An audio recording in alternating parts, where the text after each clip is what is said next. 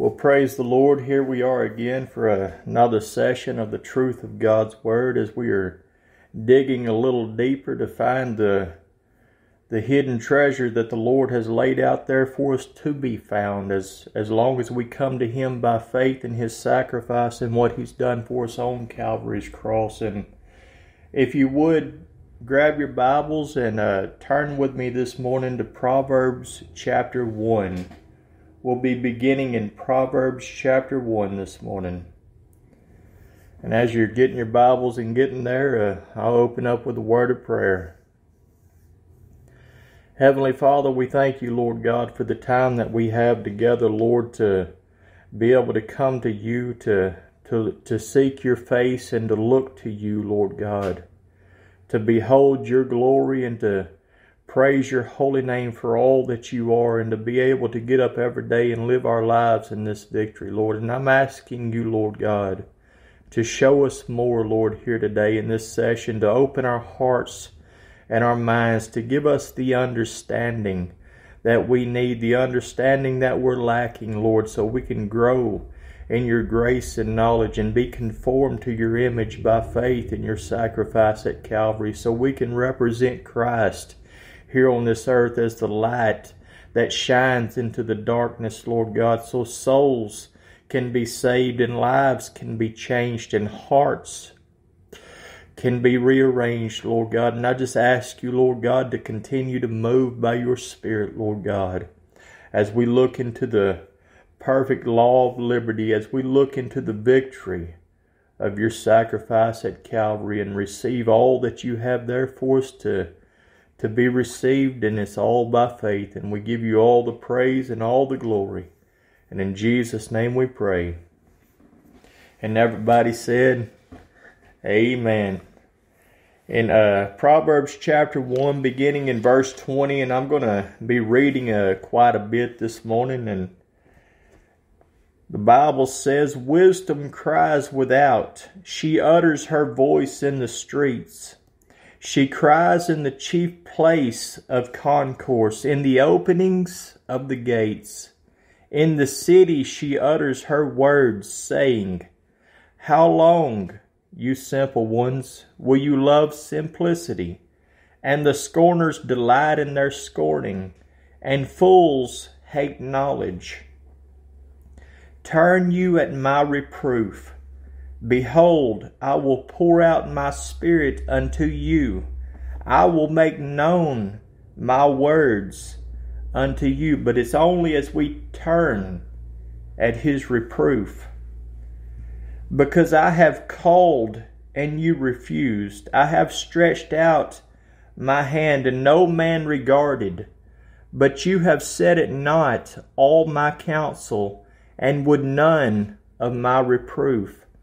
I also will laugh at your calamity. I will mock when your fear comes.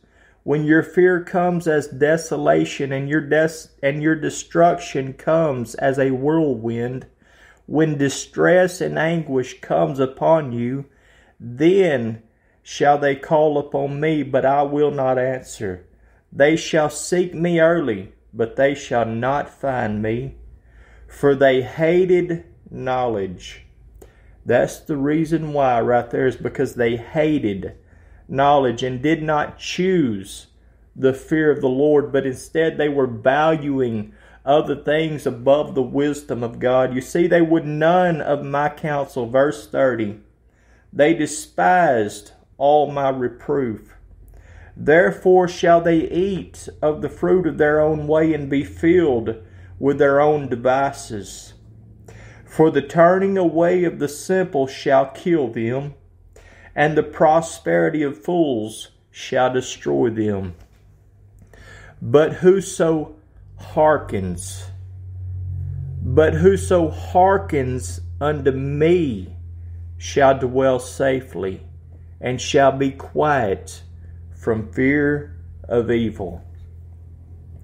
The fear of the Lord is the beginning of wisdom, but it only comes by hearkening to the way of Calvary. In Romans 10 and 17 it says, "So then faith comes by hearing, and hearing by the Word of God. If the Word of God is not being taught in its proper context, which is Jesus Christ and Him crucified, then we are not going to be hearing properly. Then we're not going to be able to hearken unto the words that are coming out of the mouth of the Lord, because we'll be hearkening unto that which is not right, and that's the wisdom of man. You see, the heart is deceitful and desperately wicked. You see, what we have to offer cannot help in any situation, but it can only harm and bring destruction to those that we're trying to give all of our knowledge to. It has to be the wisdom of God, and the world by wisdom knows not God. You see, we can only know God through the wisdom that He has made the way for us to be able to know Him, and that's through the death of His only begotten Son, when we do one thing, and that's simply believe. You see, this gospel right here is just as much for the uneducated as it is the educated. Any person can receive of what Jesus Christ has done for us at Calvary, because the Lord comes down to where we are and gives us the simplicity of Christ in Him crucified to meet our every need. And what we need is freedom from the dominion of sin, to live in the victory that Christ has won for us at Calvary. So we'll no longer be ashamed of the gospel, but we'll be able to represent Jesus, the light of the world, so souls can be saved in a place that is full of darkness and pride, and it's getting worse and worse by the day. But it's only as we come back to the sacrifice and take hold on that nail-scarred hand of Jesus and allow the Lord to move in our hearts and lives. You see, that's where we're lacking too many times. We try to do it in our own strength and abilities, and I'm guilty far above everyone, I'm sure. I'm sure that's probably the heart and cry of most believers in Christ, because we're not sitting here trying to judge ourselves among one another, but we're just simply looking to the cross and allowing the Lord to show us what we need to see that He won for us at Calvary, so we can get up and walk in the victory, free from the things that we see that ain't right and pleasing to Him in our own hearts and lives. You see, we preach from experience, from living what we are preaching in our own hearts and lives, and being able to allow the Holy Spirit to apply that which is needed, so we can get up and walk in victory over the situations that we find ourselves in. But if we're not crying after wisdom and seeking for her as for hidden treasure, then we'll not be able to walk in the full counsel of God. We'll only be able to walk in a partial understanding, because we're not trying to go God's way. We're still trying to do it our way. And the Bible says in Proverbs 14:12, there is a way which seems right unto a man, but the end thereof are the ways of death. That's all that we have to offer, is just death.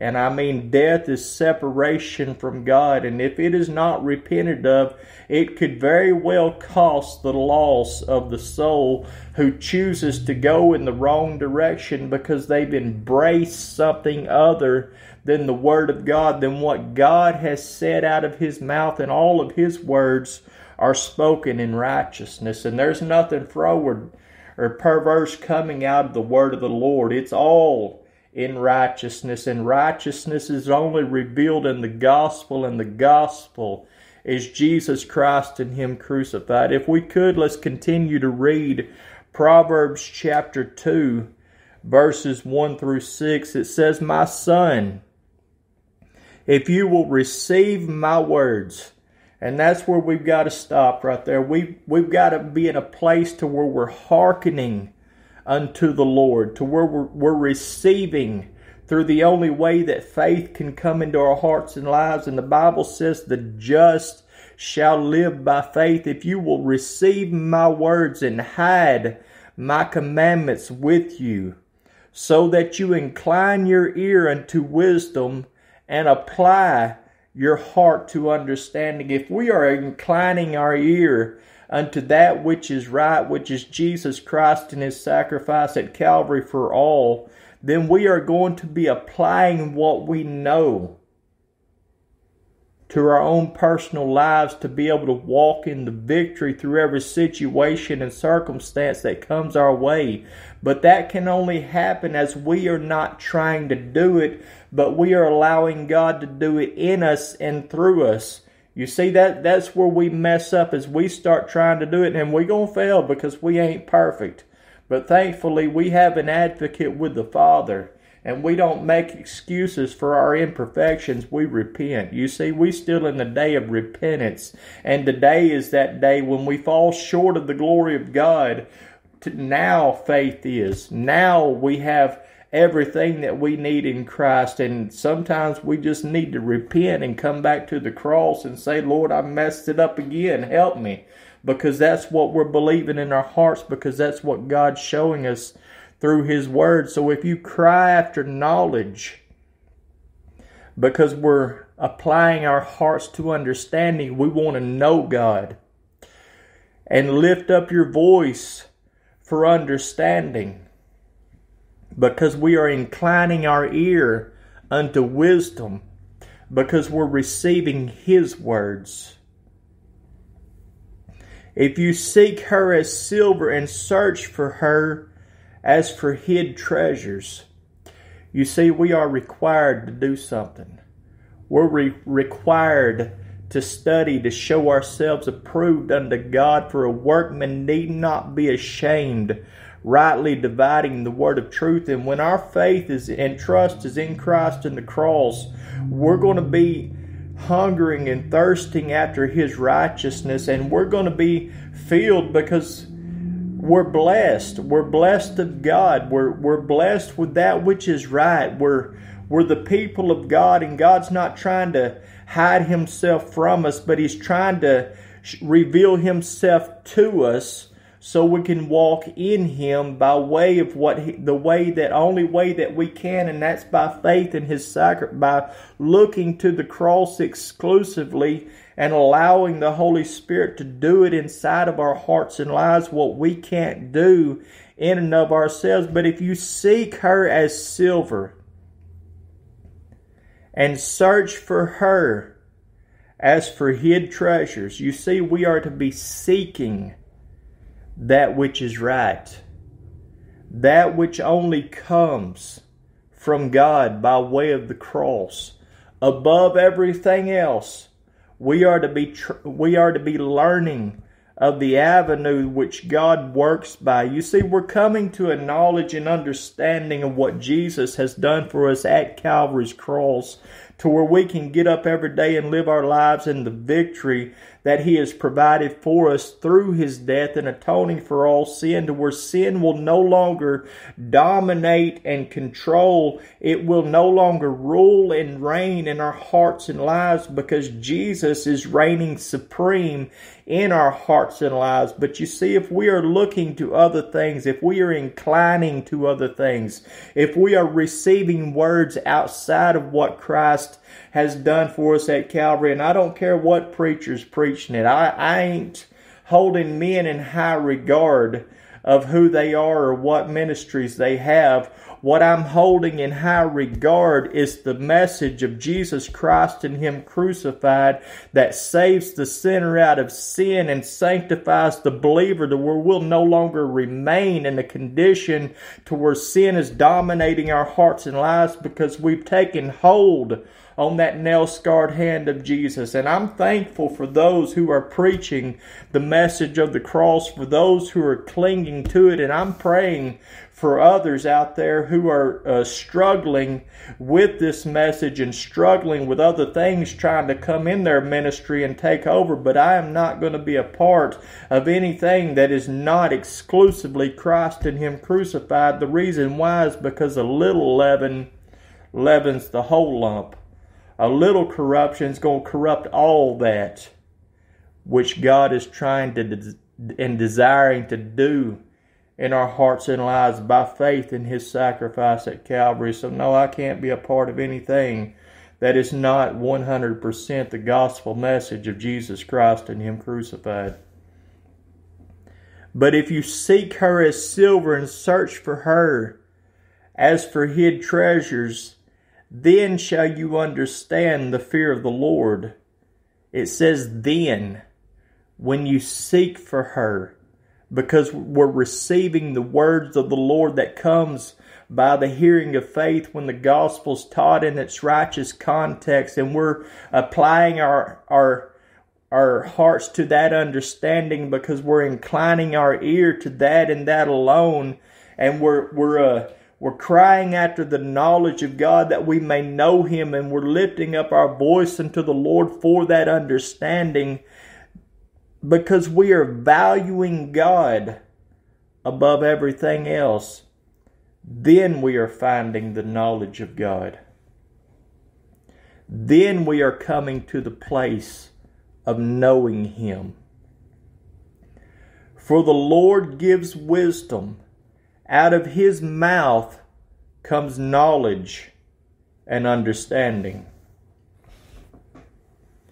Wisdom is the knowledge and understanding that God gives to His people through our faith in what was made wisdom unto us. And I'm going to read that again. Wisdom is the knowledge and understanding that God gives to His people through our faith in what was made wisdom unto us. If you would, turn with me in your Bibles to 1 Corinthians chapter 1. 1 Corinthians chapter 1. Verse 21, beginning in verse 21, it says, For after that in the wisdom of God, the world by wisdom knew not God. It pleased God by the foolishness of preaching to save them who believe. For the Jews require a sign, and the Greeks seek after wisdom. But we preach Christ crucified, unto the Jews a stumbling block, and unto the Greeks foolishness. And I want to stop right there and go back to verse 22 out of verse 23 to where in 23 it says, unto the Jews a stumbling block. And the reason why it was a stumbling block to the Jews is because they required a sign. They wanted to see something, but they wasn't looking for what God was trying to show them. It was foolishness to the Greeks because they was seeking after wisdom, after intellectualism. They had to be wowed by the intelligence of man. You see, that's still going on in the church world and in the world today. Many are seeking a sign. Well, this is what the Lord gave me this morning. In Luke 11 and 29, And when the people were gathered thick together, He began to say, This is an evil generation. They seek a sign, and there shall no sign be given it, but the sign of Jonas the prophet. For as Jonas was a sign unto the Ninevites, so shall also the Son of Man be to this generation. The sign of Jonah was the sign of repentance to the acknowledging of the truth. Those who are looking for a sign, it's already been given. Jesus has already died on the cross. The price has already been paid. Sin has already been atoned for. It was promised and given to Adam and Eve from the moment they disobeyed God. God, out of His love for humanity, showed up in the garden and gave them a promise. Every promise, every word, every scripture in the Bible pointed to Christ coming to redeem humanity in the Old Testament, and in the New Testament it's the fulfillment of what He has already done. Through His life and ministry, He carried it out to go to that cross for you and me, that we might be saved and set free from the dominion of sin by the faith of the Son of God, who set His face as a flint to go to that cross to save you and me, as long as we look to Him and believe. But if we are looking to other things, if we are seeking after other things, then we are not valuing the Lord above, but we're still valuing everything else. You see, it's only as we come to Calvary. And I'm going to turn to Jonah right quick and read a few scriptures in Jonah chapter 1 verse 17. And it says, "Now the Lord had prepared a great fish to swallow up Jonah. And Jonah was in the belly of the fish 3 days and 3 nights. Then Jonah prayed unto the Lord his God out of the fish's belly, and said, I cried by reason of my affliction unto the Lord, and he heard me. Out of the belly of hell cried I, and you heard my voice. For you had cast me into the deep, in the midst of the seas, and the floods compassed me about. All your billows and your waves passed over me. Then said I," chapter 2 verse 4 of Jonah, "Then said I am cast out of your sight, yet I will look again towards your holy temple." Jonah was headed in the wrong direction. He didn't want to do what God told him to do. God told him to go to Nineveh, to the Ninevites, and give them the word of the Lord. That word was a word to turn them from their sins to a holy and just God who loved them. Today, the message is still the same. Repent and come to the cross. Acknowledge Jesus as Lord and Savior. And the furtherance of that we've been given from the moment that we believe is, as you have therefore received Christ Jesus your Lord, so walk you in Him. Colossians 2 and 6. We have everything that we need in the gospel of Jesus Christ and Him crucified. And the Bible says, but we preach Christ crucified. Unto the Jews a stumbling block, and unto the Greeks foolishness, but unto them which are called, both Jews and Greeks, Christ the power of God and the wisdom of God. What is the power of God? What is the wisdom of God? It pleased God by the foolishness of preaching to save them who believe. Not an oratorical ability, not intellectualism, as the Greeks thought the Christ in Him crucified was foolish because they wanted the wisdom of man. But the wisdom of God is wiser than man. The wisdom of God is tied up in the atonement and the sacrifice and the victory that Christ has provided for us all, so we could be set free from our sins, and the Holy Spirit could help us up out of that miry clay and set our feet upon that solid foundation, free to where sin can no longer dominate or control our lives, as long as we continue to keep our eyes upon Jesus Christ and His sacrifice on the cross for all, because it was there that He atoned for all sin. And our problem, the condition that we was born in, is a condition dominated by sin. But when we was born again, we was given everything that we need. And it's all in Jesus Christ and Him crucified. But it's only as we keep coming back to that sacrifice day after day, knowing that I still need Jesus through the way that God has made, then that's where we're going to receive of Him. Then that's the place that God has provided for us to know Him. But we cannot know Him in any other way. Only through the preaching of the cross. You see, the preaching of Christ and Him crucified is foolishness to those who are perishing. But to us who are saved and learning to live that way every day, it is the power of God and it is the wisdom of God.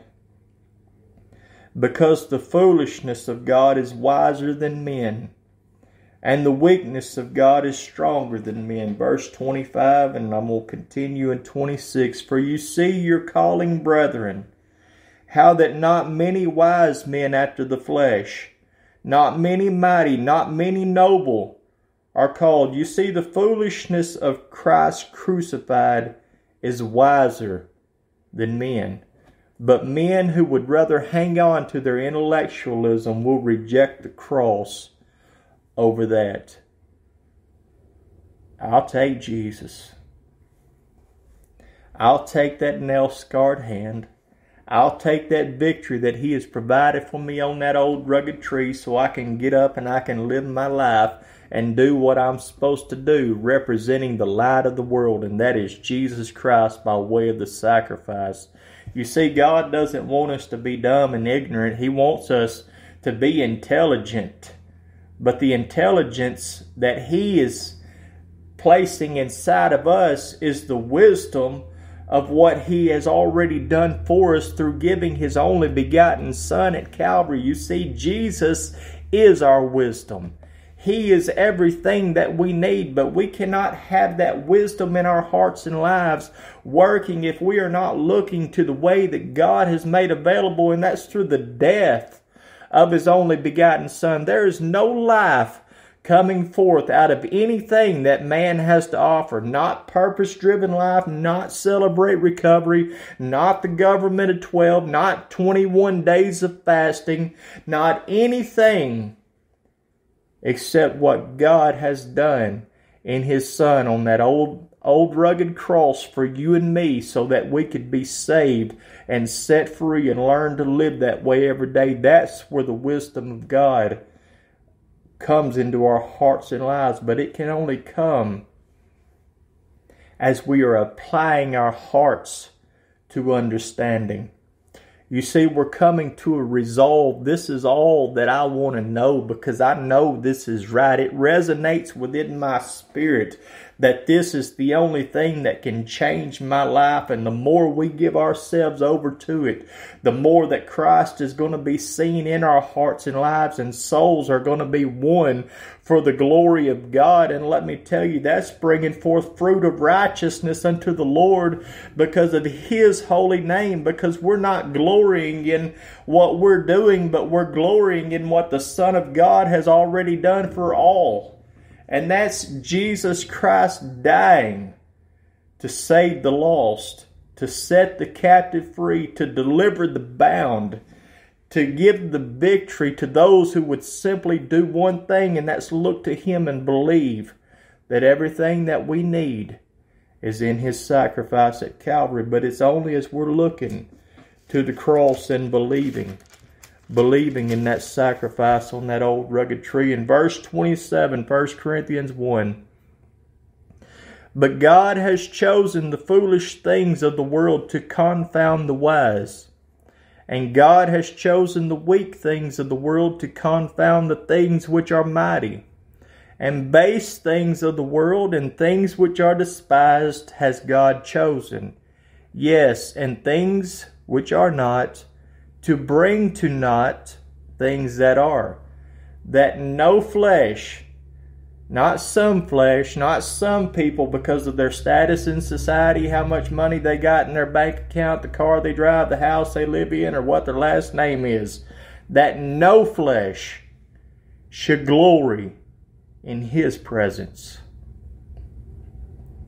But of Him are you in Christ Jesus, but of God, who gave us the plan of redemption by sending His only begotten Son because He loved us and He no longer wanted to be separated from us, had a plan, and He made the way when His Son came and walked in perfect obedience unto the will of His Father and fulfilled the law of righteousness, that righteousness might be fulfilled in us who walk not after the flesh but after the Holy Spirit, as long as we keep our eyes on Jesus and His sacrifice at Calvary. That's where the victory comes from. But of Him are you in Christ Jesus, who of God is made unto us wisdom, righteousness, sanctification, redemption, that according as it is written, he who glories, let him glory in the Lord. And in Galatians 6:14 it says, but God forbid that I should glory save in the cross, by whom this world is crucified unto me. The only place that we're called to glory in is the sacrifice of Jesus Christ. If it's not faith in the cross, then it's glorying in self and everything else, of the which cannot please God, because we are to be crucified unto this world, as this world has been crucified unto us by faith in His sacrifice on that old rugged tree. But if we are not crying after wisdom and seeking for her as hidden treasure, then we are not valuing God's worth above everything else. And we'll stay in a place, hear me now, we'll stay in a place to where sin is remaining to be in control of our lives. Turn with me to Romans chapter 6 this morning, verses 1 through 2. Romans chapter 6, verses 1 through 2. What shall we say then? Shall we continue in sin that grace may abound? God forbid. How shall we who are dead to sin live any longer therein? The only way that we're no longer going to continue in a place to where sin is dominating our lives is as we are acknowledging that we've been crucified with Jesus Christ. As we are looking to that sacrifice and knowing that we are dead to sin, we've died to the power and dominion that sin had over our lives, because we placed our faith in the one who atoned for all sin at Calvary's cross. We're looking to the victory of His sacrifice, and we're acknowledging that Jesus Christ has made the way so we could go free. But that way that we can go free was only made through His death for all at Calvary. So you see, if we are not crying after wisdom and seeking for her as for hidden treasure, then we are not valuing God's worth above everything else, and we'll stay in that place to where sin is dominating our lives. That's not God's will for our life. It's God's will that we learn to live in the freedom and victory that He has provided for all at Calvary. If you would turn in your Bibles to Proverbs chapter 9 and verse 10. And I do have a few more minutes and a few more scriptures to go through before we end this thing this morning. I don't want to stop when I'm nearing the end. I want to finish when we're done. And in Proverbs chapter 9 verse 10 it says, "The fear of the Lord is the beginning of wisdom, and the knowledge of the holy is understanding." To have the fear of the Lord is to place a greater value on Him above everything else, which is the beginning of wisdom. And the way of wisdom is knowing Him through having understanding of what He did for us at Calvary's cross.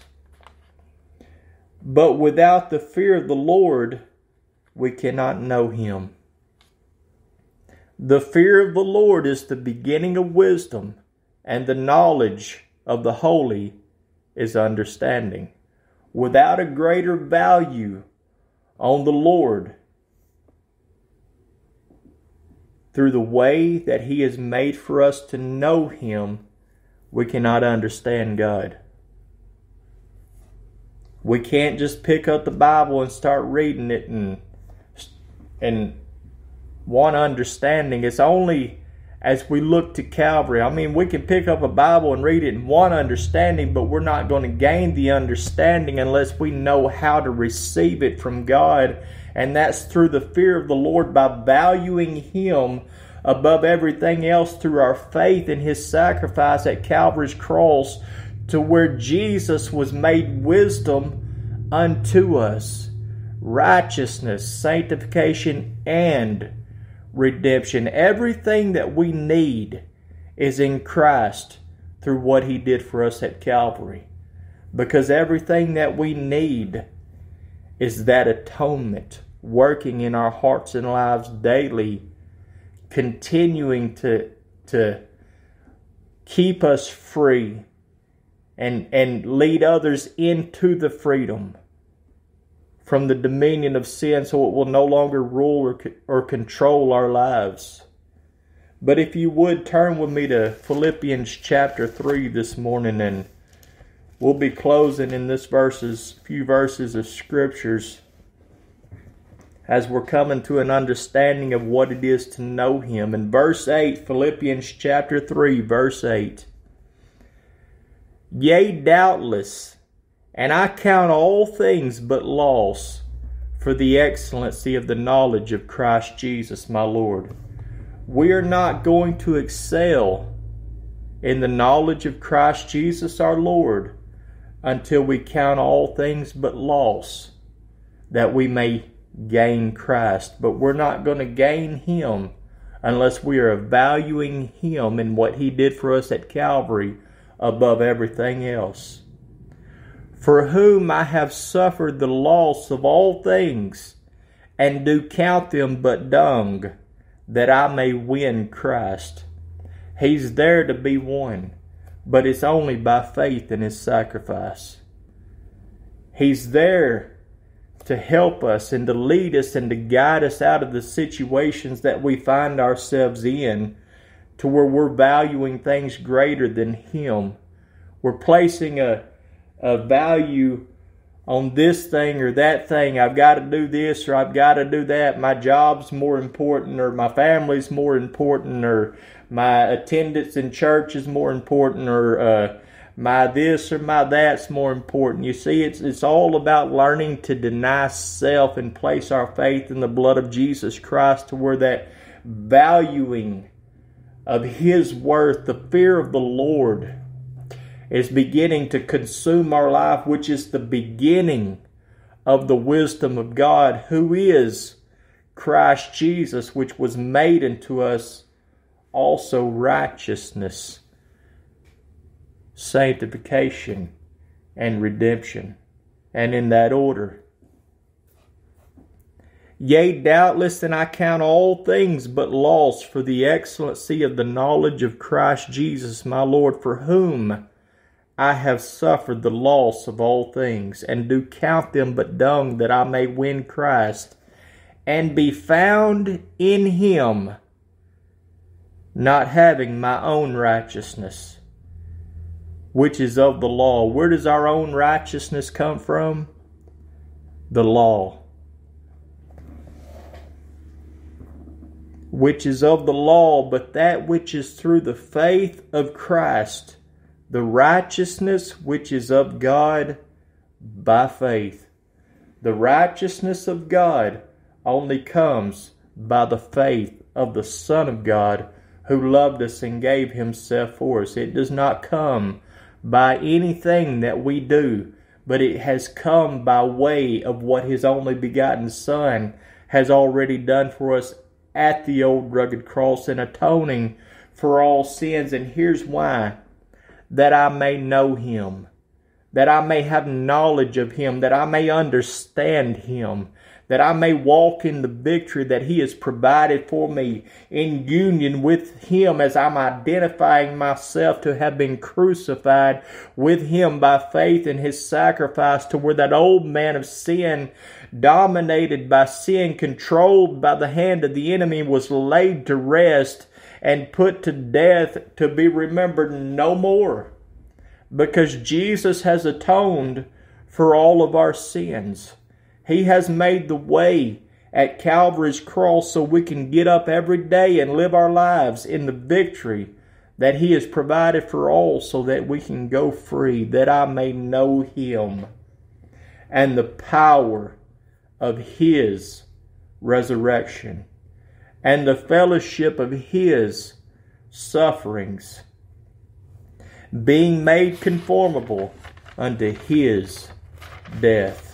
It's all about Him.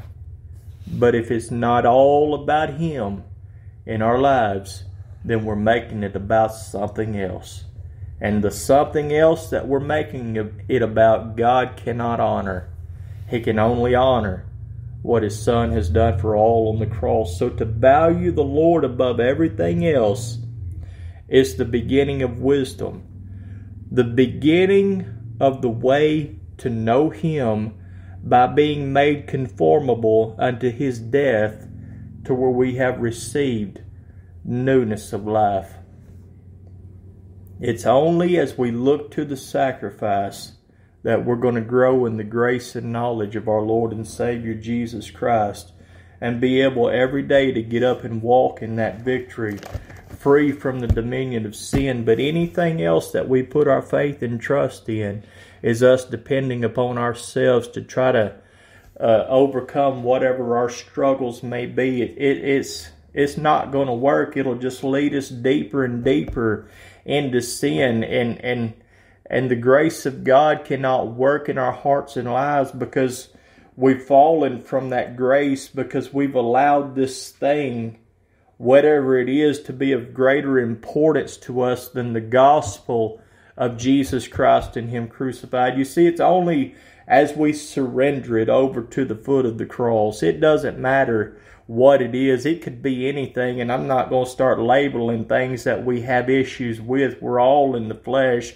and we all going to have problems, and as long as we in this fleshly body, we're going to continue in our condition, need to be being brought up to our position in Christ Jesus. But when these things do begin to surface, as me and my boy was having Bible study yesterday, it's the Lord. I remember in Jeremiah, the Lord said, "O Israel, cannot I not do with you as this potter has done with the clay?" You see, the Lord was taking that clay and He was molding it and fashioning it into His likeness. It takes anybody that's ever worked with clay. It takes water, dampening, removing the hardening pieces out of it. You see, think of yourself on that potter's wheel, and you're in the hands of the potter.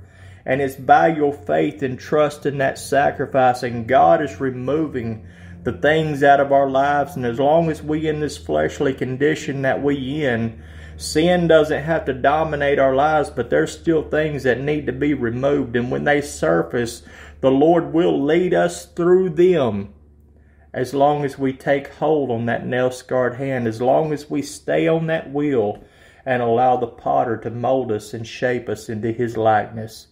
God's not throwing the clay away, but God is going to continue to move in the heart and life of those who will simply look to Him and believe that everything we need is in Calvary. And I thank you for being here with me, and look forward to joining me next Saturday at 10 a.m. if you can. And Lord willing, we will be continuing our Romans chapter 6 teaching, moving on into verses 3 and 4. And until then, God bless and stay determined, because the only thing to know is Jesus Christ and Him crucified.